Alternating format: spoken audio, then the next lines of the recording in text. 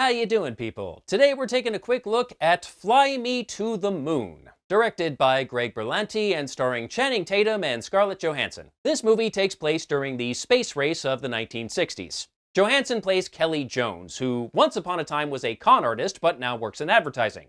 Which is not much of a stretch, really. She ends up getting hired by NASA to reshape their public image, as the public is not as high on the space program as they used to be. She ends up working with the launch director for the Apollo 11 mission, Cole Davis, played by Tatum, as well as the somewhat annoying government operative Mo Burkus, played by Woody Harrelson. Over time, Jones' duties involve a bit more than just advertising, as the Apollo 11 mission is deemed too critical to fail, and she is tasked with creating a fake version of the moon landing, just in case something goes wrong with the real one. I wasn't really sure what to expect from a movie based on a popular and, quite frankly, ridiculous conspiracy theory.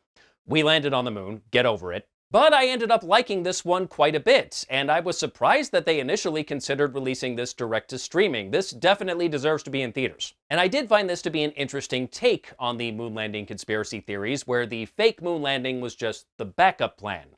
Compared to most moon landing theories I've heard, this at least sounds plausible. And the filming of this fake moon landing is only a small part of the story. It's not even why Kelly was hired by NASA in the first place. She's initially brought in to do PR for NASA to improve their image with the general public, and with several senators who are not so sure that the Apollo space program is worth spending any more money on. And the whole time she's doing the PR, she is basically still a con artist. She adopts several different personas and backstories based on what she thinks the people she's talking to at any given moment want to hear. Johansson is basically an actor playing an actor and has to play several different characters in this movie, and she does them all very well. She is very funny in this. And she and Tatum have very good chemistry. They are perfect foils for each other. Kelly will lie her ass off about whatever it is she is trying to sell and has no qualms about that.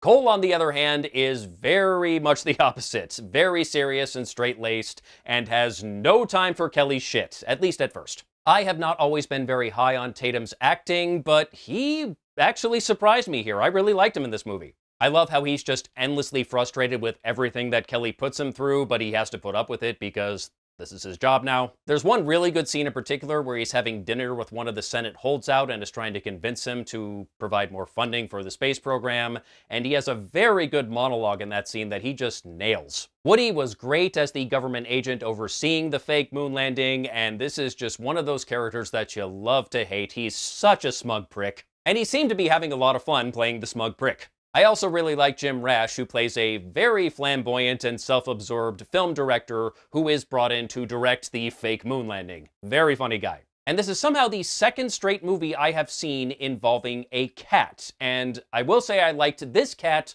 much better than the cat in A Quiet Place Day One. It's a stray cat that keeps running around the Cape Canaveral facility, bugging the shit out of everyone, and every attempt to catch it fails. And of course, it ends up getting in everyone's way on the fake moon landing set. I very much enjoyed that cat. I don't have a lot of complaints about this movie. I guess if you really want me to nitpick, there is a gag early on involving a gas explosion that I thought was maybe a little too cartoony, which would be fine if the rest of the movie was like that, but it's really not, and that joke kind of felt out of place. But that's pretty much it. It's got a good story, it's well acted, it's funny, I liked it. And when it hits theaters this upcoming weekend, I recommend checking it out. And that's all I got to say about Fly Me to the Moon.